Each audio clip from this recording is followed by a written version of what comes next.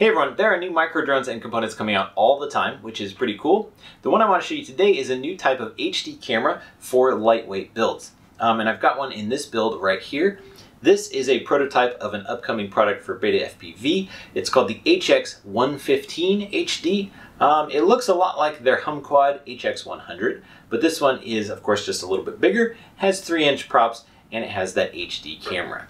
The camera and the drone are not available for sale just yet, but I'm going to give you a sneak peek. And for today's video, it's really the camera that I want to focus on because that's the part that makes this build unique. And here it is. It's a split camera and DVR board like the others, but the thing that makes this unique is this is not 20 by 20 millimeter mounting. This is 26 by 26, which is the same as a Whoop flight controller.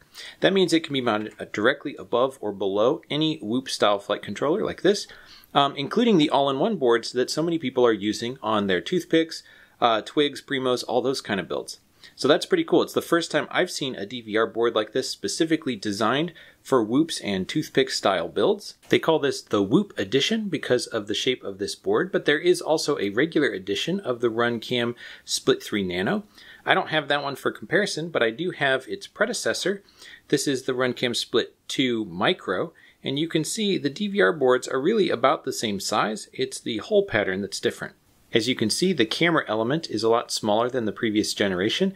This is 14 millimeter mounting screws, just like the EOS 2, Runcam, Nano 2, cameras like that. So there's going to be lots of canopies that can already hold a camera like this, and it's going to save a bunch of weight compared to the previous generation. All told, the camera and DVR board is just over 9 grams. For comparison, its predecessor, the Runcam Split 2 Micro, was just over 13 grams.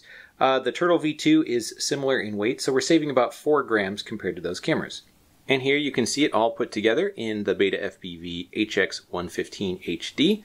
The camera is here. This canopy was originally designed for the EOS 2, but this camera is the same size, so it mounts in there. And the DVR board is right here. It mounts right above the all-in-one flight controller with nylon standoffs. And that's pretty cool because this same kind of mounting I think is going to work for a lot of different builds that use these all-in-one boards. It won't work for every build, but it's cool to have those options. Unfortunately, there are downsides to using a split type HD camera, and that's pretty typical. The FPV experience is generally not going to be as good as having a dedicated FPV camera, and that's because it's running through a complicated HD sensor and DVR board before it gets to your goggles. That's going to add some latency, and the view that you get is the cropped middle part of the HD video. So the HD gives you a wider image than the FPV. And that's too bad because when flying micros, I think having a wide field of view is really important. It gives you a better spatial awareness and makes it a lot easier to fly proximity around objects. I don't know exactly what the latency is in terms of milliseconds or how it compares to the other products, but it is enough latency for me to notice it. I was still able to fly it and have a bunch of fun, but I would be able to fly with more confidence if there was lower latency. A few more quick details. You can see the ribbon here is made of these tiny wires bundled up. That's going to be pretty delicate, but it'll have the flexibility it needs to adjust for different style builds. On the other side, you can see it does have a microphone. This port is for connecting to the detachable remote control for adjusting your in-camera menus, and then there's the button that can start and stop recording. Your micro SD card goes in here, of course, and one word of warning about that, it is pretty easy to eject the card in a crash. I lost a card that way, and then after that I started putting electrical tape over it so that if it popped out, I at least wouldn't lose the card, but that's something to be aware of. All of the flight footage was captured with this prototype drone by BetaFPV. It's the HX115 HD, and there's a bunch more I could tell you about this build, but that'll have to wait for another video when I have time.